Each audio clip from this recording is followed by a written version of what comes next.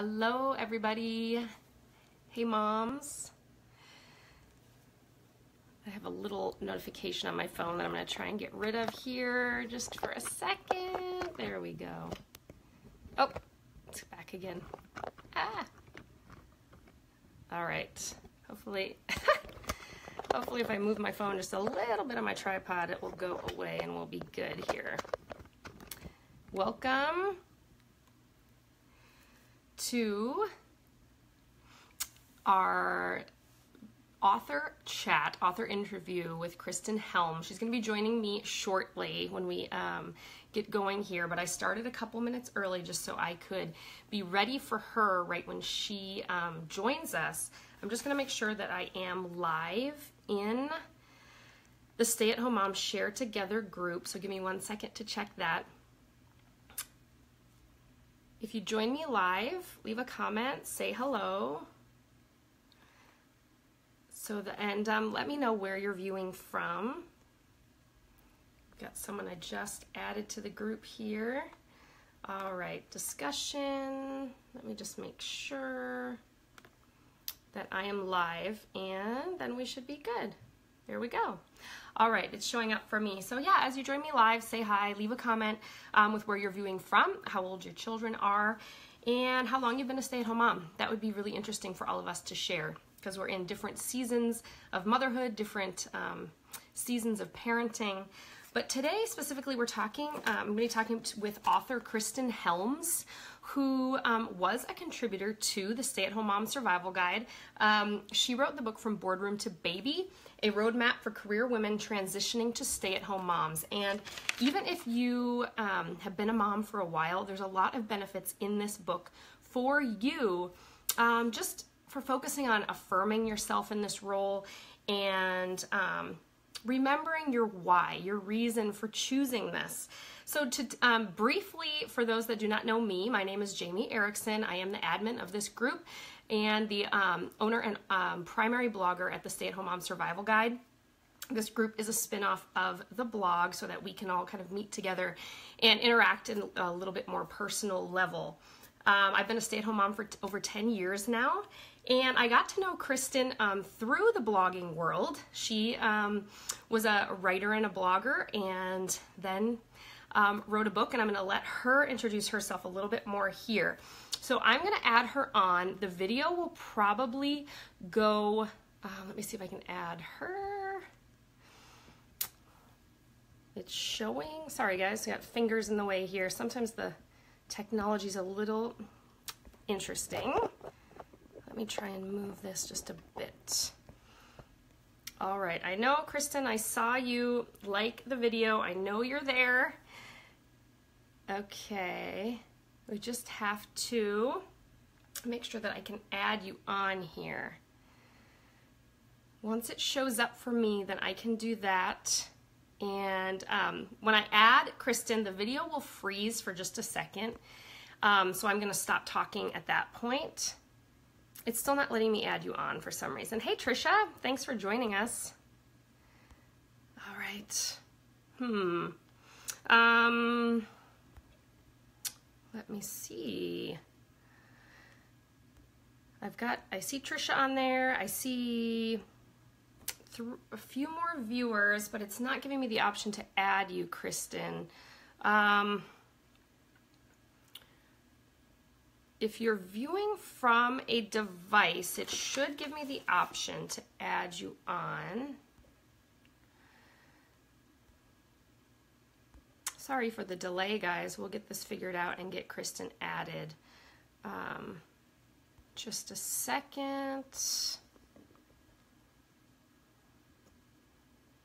I think you just have to have your camera enabled. That might be one of the tricks we could use to be able to add you on. Either that or join from your phone, and that might pick up a little bit more easily. Hey, Hope. It's nice to see some familiar names and faces viewing. We're just trying to get get Kristin added to the video here, and then we'll start in with our author interview. It's very exciting to have Kristin joining me I think what I might have to do is restart this.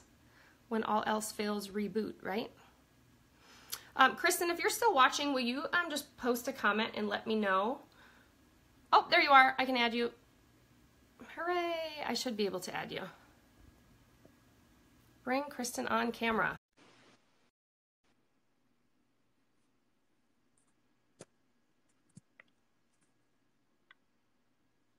All right, it is adding Kristin.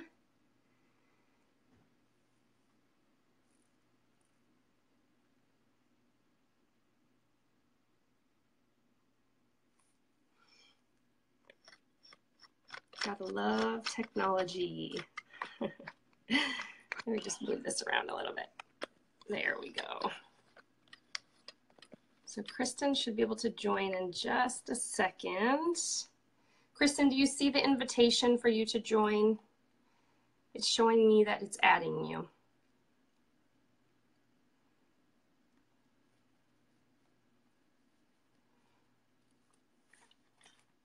I'm just going to check on my computer here too, just to make sure. Sometimes, depending on the internet signal, it can just take a minute.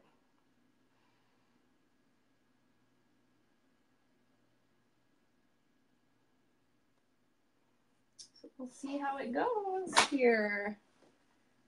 All right. Oh, let me try again. Looks like we got to try it one more time. Try adding you here onto the video. Get rid of some mess in the background. Hey, there we go. There we go. Sorry about that. I'm on my phone now, so I think that's going to work better. No problem. I'm sure we're going to have a little bit of a delay here too. Sometimes there's delay to you hearing me and me hearing you. So if there's any awkward pauses, just know that's probably what the reason is. No worries. No worries. I know this is my first Facebook Live, so I'm such a newbie. Well, hey, we're inaugurating you in. Yes, exactly. Awesome. Welcome. I'm so glad that you were able to do this and talk about your book. Why don't you tell us a little bit about yourself? Just introduce briefly, about being your story and lead into the book, and then we'll go from there. Great. Well, thank you for having me. So my name's Kristin Helms, and as you kind of mentioned in your intro, I've been blogging and writing for a while now, and I know I wrote for you for the Stay-at-Home Mom Survival Guide. My background is in marketing. I used to do marketing for Hyatt hotels in my past career life, and then when my daughter was born in 2013, I stayed home with her. We've since added a son to our family. And then while I've been home, I just started writing kind of as an outlet on the side. So I started a blog, started writing for bigger sites like your site, Jamie, Huffington Post, some different websites. And then I really got this idea to do From Boardroom to Baby, to write a book. It's always kind of been a lifelong goal of mine to write a book. So I just said, you know what, I'm going to go for it, like pitch it to some agents and see if anyone's interested. And then they were interested. So it all just kind of spiraled from there. And it's been so great just connecting with other stay-at-home moms and getting this message out there. Yes. So what originally made you choose or get the inkling that potentially being a stay-at-home mom was going to be for you, or what made you decide to choose that? Right. I was kind of taken off guard that I wanted to stay home, I guess, at first, because I was just so invested in my career at the time. But of course, when my daughter was born, I think all moms kind of go through that, where it's like, oh, how do you leave them? You're so connected. Another thing is my husband and I were both raised by stay-at-home moms. So we really knew what that lifestyle looked like from the inside out. And so we really found value in that. And of course, we crunched the numbers. We figured out that we could live off of one income. So we were, fortunate to be able to do that. Of course, we'd have to tighten and cut back in certain areas, but we could make it work. And I just kind of went for it. Yeah. Awesome. So you talk in the book about finding time to write. Obviously, being a stay-at-home mom, you go from, or just becoming a mom, we go from sort of being able to be so self-focused, even if you're in marriage, for example, you know, you're thinking about your husband, your wife, your partner, and having to then shift to, I'm not the only one that I have to spend time on with, thinking about, and when you have this new baby. And so the big transition is, you know, how do I fit in time to replenish myself, to re-energize? So you talk in the book about finding time to write and how that was always an outlet for you. That's something that we have in common. I always had a journal next to my bed, even in high school, and I'd wake up in the middle of the night and just need to scribble out some things. And obviously for both of us, that's continued into our adulthood and motherhood season. So how often were you able to find time to write and kind of recharge and spend that time in your, what you call your me time? Right.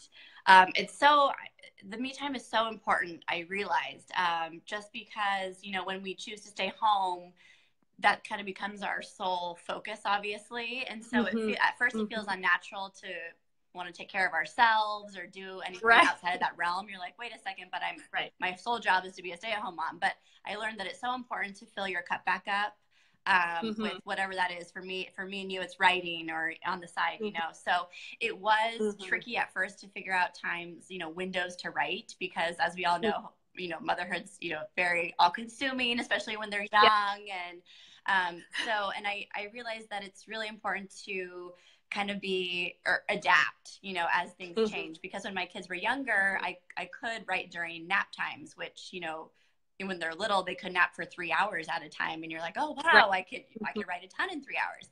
And then as they get older, you know, naps get a little shorter, maybe they go away.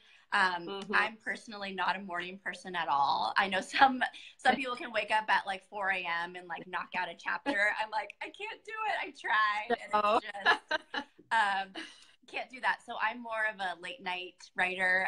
You know, after the kids go to bed, I'll take some time for myself, just to set aside some time to write. And then also, you know, when I was writing the book and things, I would escape on the weekends. Like when my husband was home, I'd go to the coffee shop Sunday mornings and, you know, knock out some writing. So just kind of, you know, as times change and as the kids are growing, just finding those little tidbits of time for yourself and your hobby or your project. Yeah. Yes, absolutely. You have to fit it into those little windows. Absolutely. For sure. So how did the idea from Boardroom to Baby come about?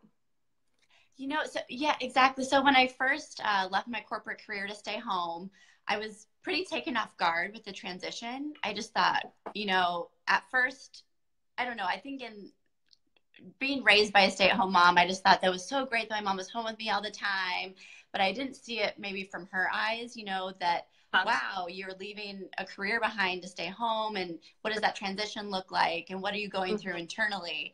And so it took me off guard that it was a little harder than I thought. So I started writing about that. And I know I wrote some posts in the Stay-at-Home Mom Survival Guide, kind of tackling that subject. I think one of the posts I wrote was coming to terms with life as a stay-at-home mom.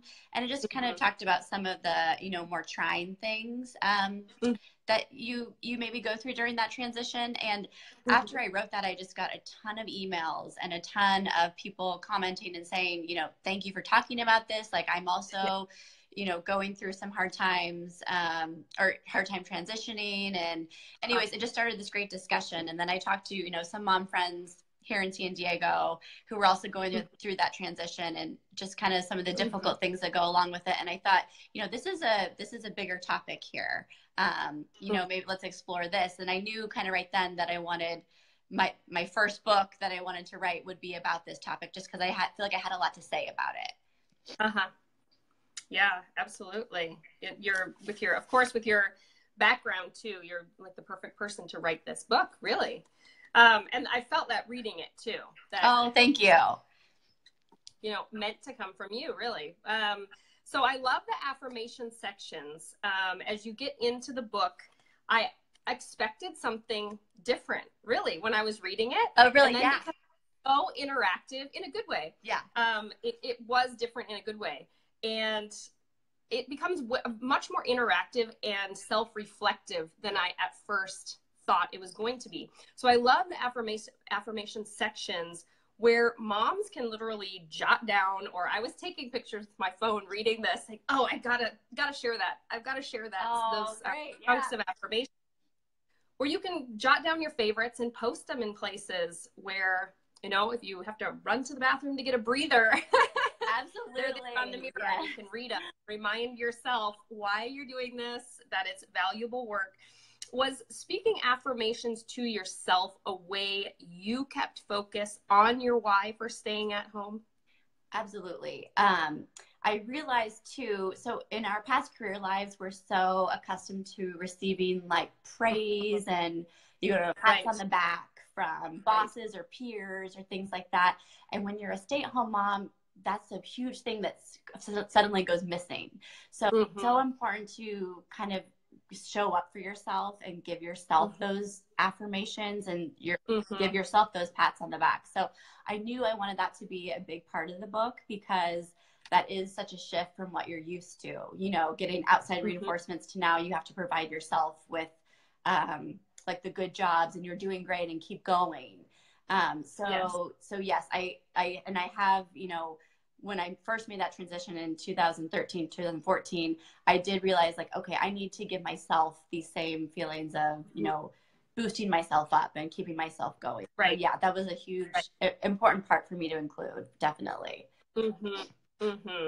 So another unique and beneficial way the book is laid out is that it is more of a workbook style, that you can work through it while you're reading.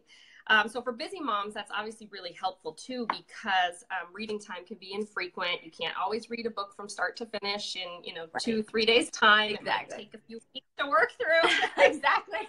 But each chapter really is almost standalone, but while it's still all connected to the whole. And it does help us really solidify our foundation of stay-at-home motherhood and that mission statement. I love that you say that in there. Write your own mission statement. So was it important for you to have the book be structured in this way, that it was more interactive and like a workbook? Absolutely. And I think, you know, the way it's structured, each chapter really, like you said, tackles completely different topics. So you don't have to necessarily read it in order. And like you said, busy moms, I wanted them to like look at the chapter guideline and be like, oh, I need this chapter today. Or, you know, I'm really going through this. I want to know more about this. So that was important to me, to have each chapter really stand alone. And then also the exercises, you know, I realized, you know, throughout the book, I kind of say what has worked for me as a stay-at-home mom. But I realized that what works for me is not going to work for every mom. So, you know, everyone has their own journeys through motherhood. So the exercises are really to help you define your own path through motherhood. So it just asks the right questions to get you thinking about things, and to make you kind of tune into yourself and ask yourself, you know, what do I need in order to thrive? What do I need to be the best version of myself as a stay-at-home mom? And what do I need for me and my kids? So it really, like, it asks the right questions. So that was definitely important to me, that just to get that message out there that, you know, there's not one right way to be a stay-at-home mom. Like, make this journey your own, for sure. Yeah. Yes. Yeah, absolutely. So the end of the book really is like a quick start guide for building an at-home business, which of course many stay-at-home moms never ever build an at-home business and are very successful and thrive in that role. And there is also the option of finding something you're passionate about, finding a hobby and turning it into a side business, or even a business that transitions into a full-time spending of your time whenever that fits in for you. So I really like that part of the book. I love that your emphasis is on being a stay-at-home mom first, focusing on motherhood first, and that is the priority, and that work really needs to kind of balance out with that. That was a difficult transition for me. I kind of jumped into, you know, a work at home situation without really intending to go that route. So was balance easy to come by for you, or has it been a bit of a like touch and go, feel it out process? Right. So it's been kind of like trial and error. You know, you just kind of try different things to see what works, because, and like you mentioned, for me, you know, starting a business from home, when I started Tribe Magazine, it was, you know, I'm a stay-at-home mom first, and this is going to be my side project that, sure, I'm going to make some money from it, but it's not like a full-time position for me. So I think it's important to set goals for yourself, like realistic goals in the beginning. Like if you really have like no other help with childcare and like you're just doing this during nap times, don't expect like to, you know, suddenly grow this huge business, you know? So just, you know, stay in tune to like what your main goals are. So, you know, my main goals were I want to be a stay-at-home mom first and have a side business. So just kind of finding the time to fit that in. And like we talked about, nap times or like the sacred time to get things done. And then, you know, at night, you know, I'm more of a night person. So working on the business at night, on the weekends when you can. And then, you know, as I started, you know, growing my writing career and getting more like paid gigs, I was able to have a babysitter come once a week to care for my child. So those were kind of like the boundaries I set for my own situation. But you know, obviously everyone has their own goals and everything. So just kind of figure out what your goals are, and then kind of set up your time to mirror that. Yeah, absolutely. Yeah. And day by day it might change. Yeah, exactly. Be flexible. If anything, just be flexible. Right. Yeah. Oh, I'm such a schedule lover, and that just goes out the window. Oh, I know. Me too. It's like, right. It's like life happens when we're busy, like making plans, right? It's great. All right. So what do you most hope moms take away from Boardroom to Baby?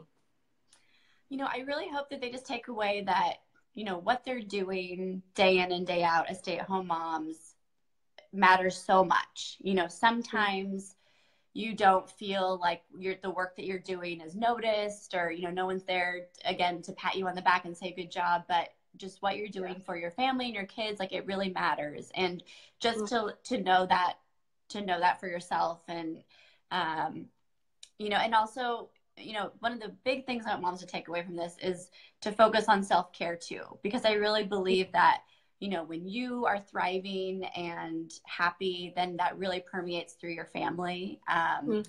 So just to make sure to fill your cup back up, whether it's, you know, a hobby or a side project or a business, and kind of nurture that, because when you're thriving, then your family's thriving too.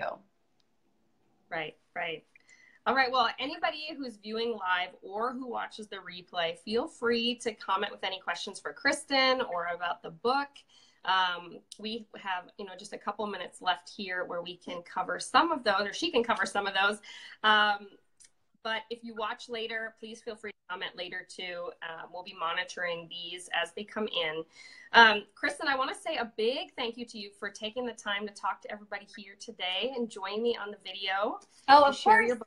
Thank you so much for having me. It's been so fun. My first Facebook Live. Yay! You'll never have to do a first ever again. That's true. So you can actually get your copy of From Boardroom to Baby on Amazon. I can put a link in the description of this video so that it's easy to find later on. If you come back, you can search for it on Amazon too. It's easy to find. Kristin, thanks for all the encouragement you are giving stay-at-home moms. That's why I started my blog too. So that's where my heart is. And being here today too. Thank you so much. I want to just, go ahead. Sorry. Oh, sorry. I was just saying thank you. You've always been such a big supporter of me, and, you know, working with you at the Stay-at-Home Mom Survival Guide was really inspiration for me to do the book. So thank you to you, just for being such a great partner in all of this. Oh, it's fun. It's fun getting to work together and connect. We lived in San Diego, very close to, you know, fairly close to each other. Now I don't live there anymore. I know. But life as moms, that's how it goes. I know. So I just want to tell everybody, have a great day. Thank you for viewing. Go get From Boardroom to Baby. Next week, we actually have another author as our guest in this group for another author interview. So stay tuned for that event info. Kristin, have a great rest of your day and weekend coming up. You too. Thank you so much, Jamie. Okay, bye-bye. Bye.